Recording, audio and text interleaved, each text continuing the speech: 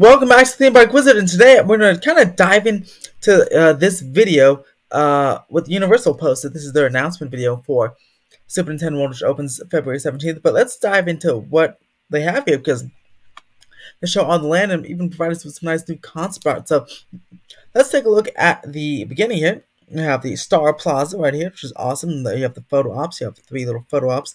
Go ahead for take pictures in front of the sign. And you have these nice little grass gates, and this is already installed here. And then you'll go, and over here is, of course, the eating area for Pan Express. Then you have the warp pipe, which is going to light up. So let's go ahead and dive right in. So yeah, it does that. This is already testing, by the way.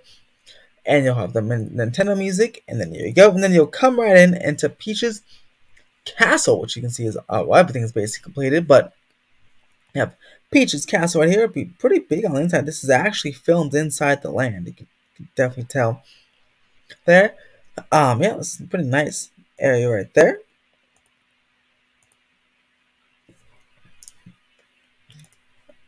And here is Peach's Castle. You can tell again it's filmed at Universal because Hollywood because of its location, and because you can tell it's on the lower level. And there is the immersive mountains inside. There's Bowser's Castle, and yeah, this is what we see testing. Alright, saw these guys testing on the last video. And the thwomp and everyone's moving around. The piranha plant, and then you jump to the world of Super Mario. You have your meet and greet section right over here. The question mark blocks. Mario and Luigi. Toad initially won't be here, so you have Mario, Luigi, Peaches, and Toad in Japan's version, but Toad won't be here initially. He'll be here a little later on, maybe like in the summer or maybe next year. I'm not sure why. Maybe there was a staffing issue, who knows, but Toad won't be here, but he will initially, but he'll be here a bit later.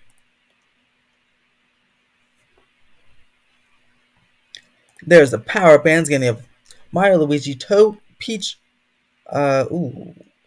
I'm not sure who that is, and Yoshi, I believe. But yeah, you can buy those about $40 to $50 each, and you can play the mini games with those. You can buy those at all the stores, inside and outside the land, and the one in City Walk as well.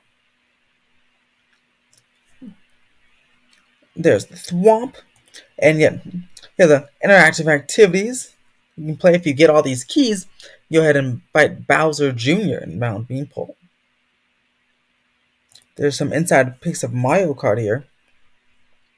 Basically the same queue as Japan's version. Inside the castle, there's the ghosty ghost right there. Super cool. And here's some segments from the ride. The mansion portion of the attraction. Here's some video of what the AR looks like. More character menus. They have the movable eyes like the Mickey does. Here's Toad's Cafe, so this is the only place you'll be able to see Toad initially. Digital screen, of course. It's like the one in Japan. Look how beautiful this fresh. It looks just like the one in Japan. It's absolutely beautiful. So themed. It's so nice. Like a grand dining hall type of situation. I love it. And here's the merchandise items. Oh, that's a cool beanie. I haven't seen that one before. But most other stuff you've already seen. And here's that concept. Look, so here's the official concept art of Universal Studios Hollywood's Princess Peach's grotto area. You can meet her. You can meet Mario and Luigi over here. Or like over here. There's Toad's Cafe, the one up factories right there. Entrance to Mario Kart is right here. Or here. But official entrance over there. Mini games in the ice. You'll be able to go over here, and all these coins, everything will be spinning. Looks great, and I love the flooring. Looks just so cool. Super Nintendo opens February 17th, 2023, Universal Studios Hollywood. So, what do you guys think of Nintendo?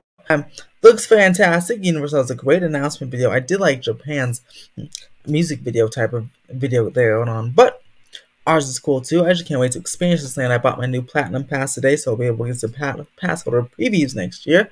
My current one expires January 7th, but the one I got today, of course, expires December 2023.